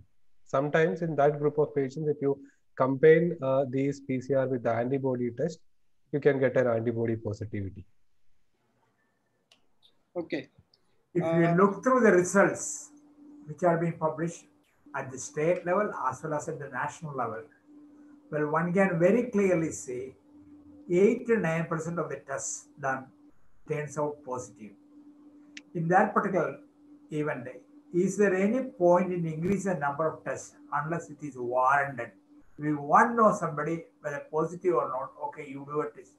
But only for statistical correlation, do we need such a large number to be tested? There are two arguments for that, sir. Even though CDC, they have stated that you don't have to test more on asymptomatic patient. Even later, they are forced to change that statement. Even IDSA, WHO, no other bodies have supported that, because the more you test, obviously, the more you can isolate and you can prevent the spread. But obviously, once you go for a complete community outbreak, whether you are going to gain much by doing extensive testing, still debatable. But I think at this point of time, especially in the Indian scenario or Kerala scenario, I still feel that there is a significant role in increasing the number of tests and isolating these people early. That's what I'm saying, sir. Because repeated analysis of the tests done and the percentage turned out positive is around 8 to 9% of the tested population. 8 to 9% of the tested population are becoming positive. So it has come to a conclusion that less than 10%, never beyond 10%, less than 20% of patients who are tested becomes positive. In that case, why can't we draw a conclusion that around that much percentage, say 8 or 9 or say maximum 10% of people are infected? Can we come to that conclusion? No, you can't. No, sir, it's very, very difficult, sir, because there are so many variables in that. Yes. And you are testing, Please, when you do testing, you test on a susceptible community, not across the board, isn't it? Correct. So naturally, your pickup rate will be high. If you do across the board, it will be much, much lower. And it may not be a true reflection. You cannot assume that because it is 8%, it is 8% out of what you've tested, it will be 8% in the community. No, that's not true. It will be much, much lower in the community. Very much less. Most likely. Yeah. Thank we're coming back to the same chat box. Dr. Anoop, what is the incidence of infections to healthcare workers looking after high flow nasal cannula patients? I've not seen any such data, sir. Like, unfortunately, in my unit, no one has got infected only because of using high flow nasal cannula. That is what I can say. But I've not seen any studies where this high flow nasal cannula was causing more infections. Joe, sir, you have any experience in that? No, I don't have any experience at all. But what I would recommend strongly, one is you wear a proper N95 mask. By proper, I mean there are several masks that are being touted and being used among healthcare workers, which is supposedly N95, but many of them, especially in the early stage of this pandemic, whatever we got, was not really up to the mark, I feel. And I have a strong feeling that at least some of the healthcare workers got infected because of that. That's one. Secondly, the use of a goggle versus face shield. If you use a face shield alone, it is a splatter protection, that is true, but it does not protect your eyes against aerosols. In fact, the aerosol exposure may be higher if you use a face shield without using goggles, because there is what's called a chimney effect, wherein the aerosol rises up through the face shield because the hot air that you breathe out rises up, and the infected aerosol rises up along the face shield and it can contaminate your eye. So that is a major concern, although there is no strong evidence to suggest that. But when you're wearing a face shield, I think more important than face shield, you should wear goggles with the side cover. And on top of that, you should probably wear a face shield. And I think if you do this, the possibility of exposure can be kept down to a minimum with any type of aerosol, including with high flow nasal cannula or NIV or other such aerosol generating procedures. But sir, there was an Indian paper in JAMA which they were saying the face shield was superior to goggles. That I haven't seen that paper, but it cannot be true. There are several experimental studies that have been done with this. People who have done studies with artificial aerosols and things. And it is consistently shown that if you wear a face shield without goggles, this chimney effect does happen because expired air moves out and the fresh air, which is filled with aerosol, in fact rises up. I think that is fairly good evidence to suggest that it may risk exposure to your eyes. It is not meant to protect you against aerosols anyway. The face shield is meant to protect only against splatter. Like when you do a procedure, you have, say, suctioning, secretions, tracheostomy, and so on. But goggles will protect you against aerosols because the sides are also covered. I think that appears quite logical. The chimney effect that you explained, I think that's something new, at least new to me.